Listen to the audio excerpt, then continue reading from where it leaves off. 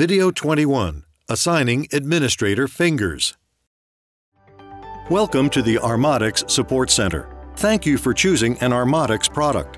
In this video, we will show you how to assign an administrator finger to your Quicklock biometric electronic key.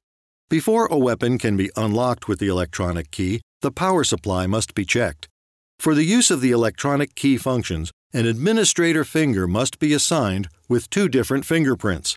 At delivery, the fingerprint database is empty. For a high level of security to be achieved, two administrator fingers must be assigned. Each finger must be recorded 4 times to ensure the most accurate recognition possible. Press the button on the electronic key. After blinking green for acknowledgement, the LED begins rapidly to blink orange. Now draw the first administrator finger slowly and at a uniform speed across the scanner from the coupling towards the button. If the procedure is successful, the LED indicator will give 3 short green blinks.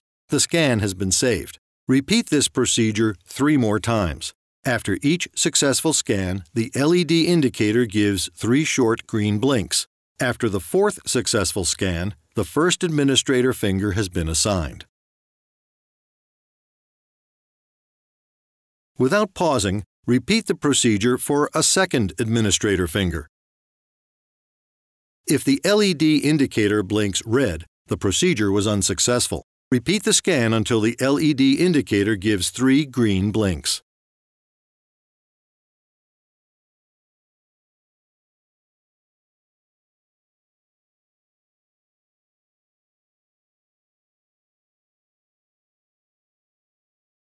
The LED indicator goes dark, indicating that the second administrator finger has also been assigned. The electronic key is now functional. Thank you for your visit to the Armatix Support Center. We hope that this video has been of assistance.